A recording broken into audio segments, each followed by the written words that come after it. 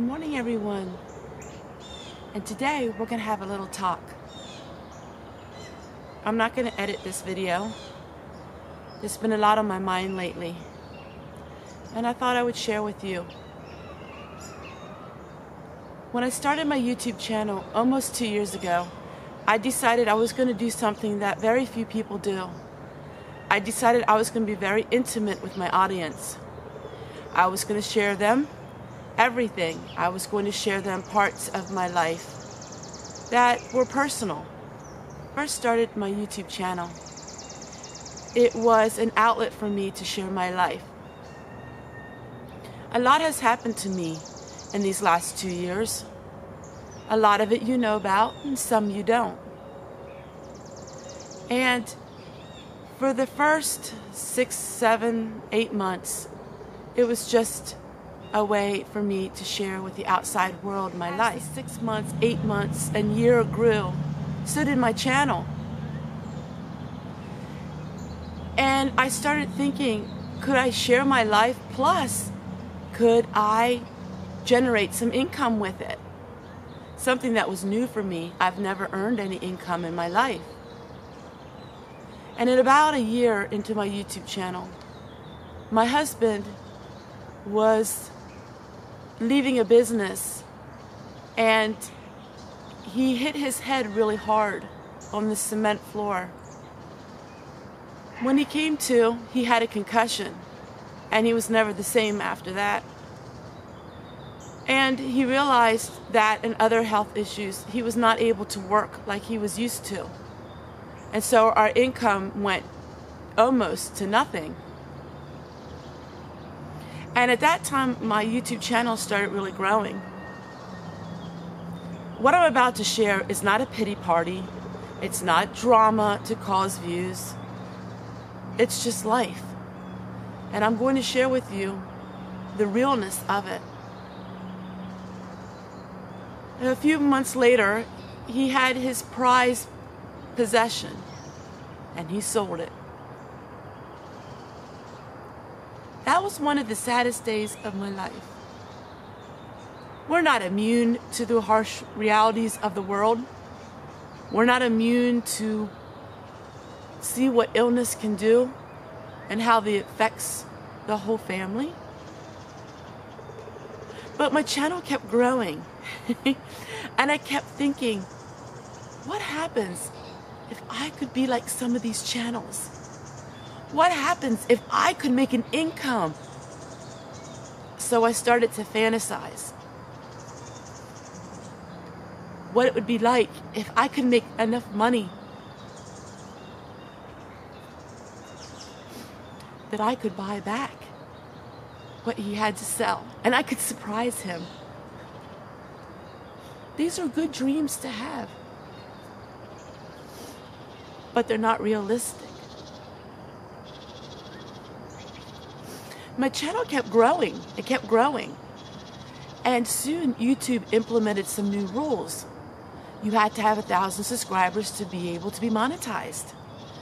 And when they unmonetized a lot of these channels, my income really grew. And I was starting to feel really excited. I'm actually going to make some good money. You know, a couple $100 a month. This is great. And then, all of a sudden, the money just dropped off. When these channels came back on, the money was dispersed to everyone. And I realized that we never fail in life if we give it a try. So for the last 8 months, I gave it my all. I ate, I slept. In my waking hours was all YouTube. I threw every single thing I had into it, sharing my life and doing everything because it was enjoyable, but because I thought maybe I could help supplement a badly needed income here on the homestead. And I realized sometimes in life it's just not meant to be. I started seeing other people. Now, a friend of mine has twice as many subscribers as me. But every time I see her videos, she looks so tired. It's if we're killing ourselves in hopes that someday we can make a living on YouTube. And for some, it works. But for the vast majority, it doesn't. So I realized that I need to go back and doing my channel and doing it for fun. I need to go back and just have a fun time on YouTube. There are disappointments, of course. When I started my survival series, what I didn't tell you was, it isn't a series. It is my life. I don't cry for self-pity.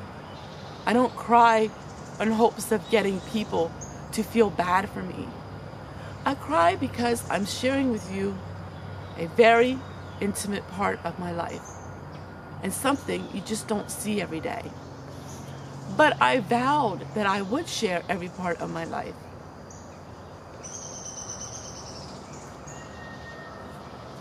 So my survival series is my life. My life is survival. My whole life, my husband was the breadwinner. He worked 90 hours a week, and he made good income. But he burnt himself out. I hope he doesn't see this video, because there are parts of your life that are hard to share. But you are my friends. And this is not a depressing video. In fact, it's an encouragement video, because I always say, if you try something, you never are a failure. The people who fail in life are the ones who never try. And there's a lot of people that watch this that want to make a life on YouTube, a money life on YouTube. I'm not here to discourage you. There may be 1 out of 1,000 that watch this that will become something that they can make a living on YouTube. But for the vast majority of us, just do it for the fun. Don't ruin your life and your health in hopes to make some money on YouTube. It's just not gonna work. So for me, if I can't make a living on YouTube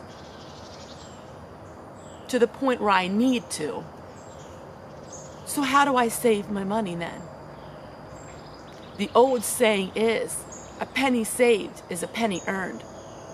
So I need to save and not spend.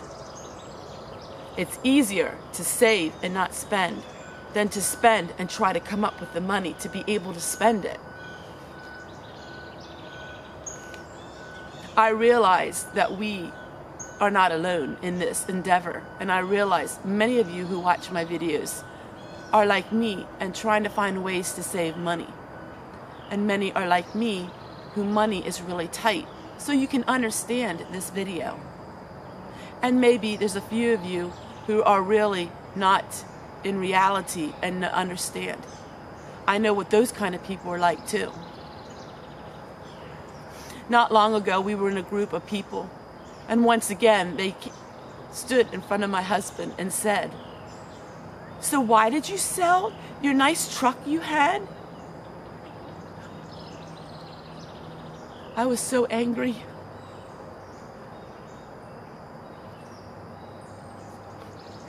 Some people are so cruel, and some people have no sense of reality. I wanted to look at them in the face and say, are you really that insensitive? Don't you understand that sometimes you have to give up something you love in order to live?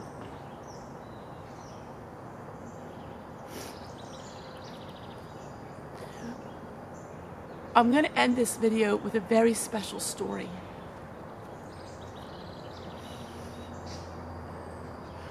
My husband was at the Dollar Tree the other week, and there was a man in there, and he was crippled, and you could tell that he was homeless. My husband paid his bill, and my husband went out to the car, and he kept feeling like God was telling him to give this man some money. So he thought he would give the man $5. He thought for sure he had a $5 bill. But when he reached in his pocket, he only could find a 20. He had $120 left. He said to himself, "Oh, I only have $20 left. Surely that's too much to give." And he wasn't going to give anything until he realized, no, if God told him to give some money, he should give some money. He went in and he handed him the $20. And the man was just exuberant. He couldn't believe it. He raised his hands and said, "Praise the Lord." And my husband felt really good.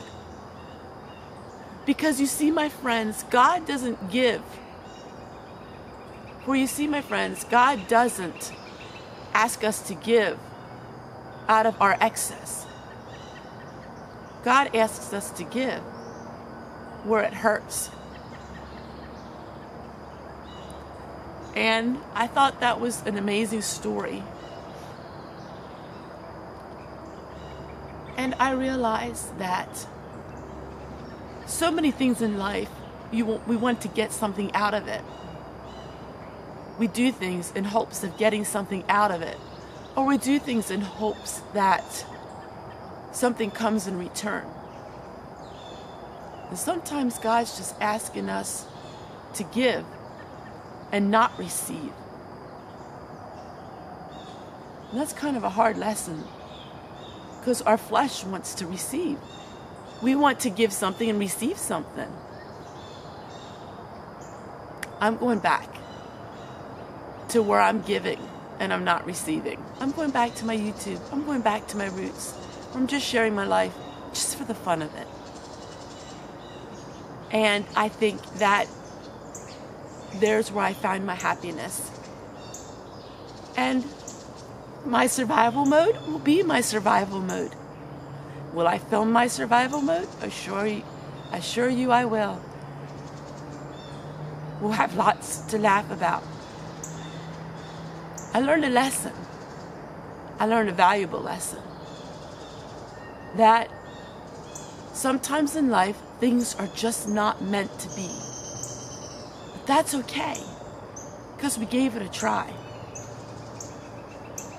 And brighter days are always ahead. I've always told you that. And I'm looking forward to turning this camera on every single day and sharing with you my life. There may be a day once in a while that you will not see a video from me, because on that day, I'm taking a break. But you'll understand, because I'll be right back. I'm not going anywhere. I'm not quitting. I'm not leaving. In fact, I have more determination than ever just to share my life.